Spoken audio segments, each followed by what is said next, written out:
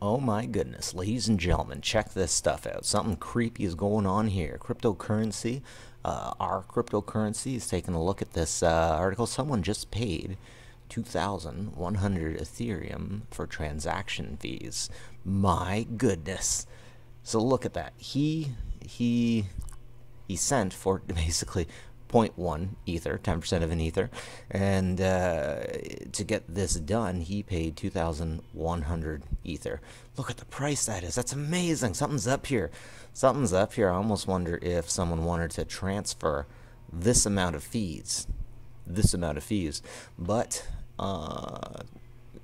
they wanted to transfer this amount of fees, but for the value. Anyways, they switched it up. They switched it up. Some people are thinking, and some people are thinking that what they're doing here. Some people are saying that what they're doing here is cleaning money, cleaning dirty money. At least the zero point 0.1 Ethereum was fast, so yeah, money laundering, and no one can figure out why. Here on Reddit, somebody thinks, "What's up with this account?" Oh, it's a messed up account. Yeah. So yeah, the best the intrawebs can think is that